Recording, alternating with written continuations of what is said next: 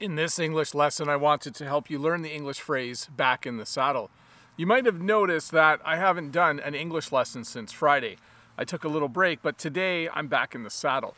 When you say that you are back in the saddle, it means that you've started doing something again that you took a little break from. So I'm back in the saddle. I'm not literally on a horse. A saddle is something that you put on a horse. If you were a cowboy, you would put a saddle on a horse and you would sit in the saddle when you ride the horse. But we use this phrase just to talk about things that we have started doing again after taking a break. So you'll notice there was no video on Monday, but today I'm back in the saddle and there is a new English lesson for you. The other phrase I wanted to teach you today is the phrase to be saddled with. When you are saddled with something or saddled with someone, it means you have to do a job or you have to do something with that person or with that thing, even though it might not be enjoyable.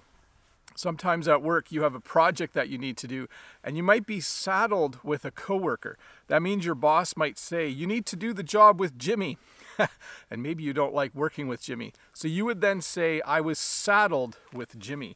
When you are saddled with someone, it means that you have to work with them. You have to do something with them, even though it might not be ideal. So to review, when you are back in the saddle, it means you are back at something again. So today I am back in the saddle. I'm outside on this beautiful December day making an English lesson for you. I am definitely back in the saddle. And when you are saddled with someone or something, it means that you have to do something with someone and it might not be ideal. Hey, let's look at a comment from a previous video. This comment is from Athanasios. And Athanasios says, thank you, Teacher Bob. Great phrases. Now I think it's a good time to get over this bad 2020 and keep going. Out with the old, in with the new. Let's be optimistic about the upcoming year. Don't forget, even if it's not true many times, the best is yet to come.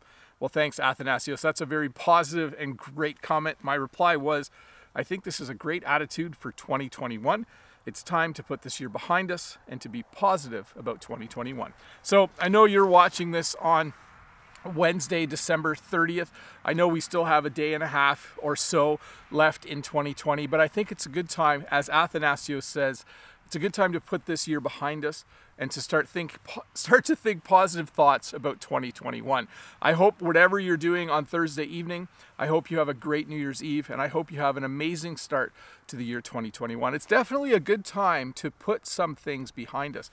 When you put something behind you, it means that you kind of forget about it, or you just stop thinking about it a little bit. And there's parts of 2020 that I do want to put behind me. There's parts of 2020 that were amazing, but there are definitely parts of 2020 that I would like to put behind me. So you might be wondering why I say 2020 and why I say 2021. We actually, when we talk about the year, we say it both ways. I could say that this is the year 2020. I could also say it's the year 2020. Next year is going to be the year 2021. I could also equally say it's going to be the year 2021. I think most people will probably refer to it as 2021. So this coming Friday will be January 1st. It will be the first day of 2021. Actually, you'll be watching a video on that day. I'll have another one out on this channel by Friday. Maybe I'll do Happy New Year or something like that. We'll see. Anyways, thank you so much again for watching. I'm glad that you stuck with me during my little break. I had a great time. In fact, for Christmas, I got some new boots. I know it's maybe a little bit hard to see. I just thought that was a great thing to get for Christmas. I was so happy. Now I can go outside and make videos and my feet won't get cold.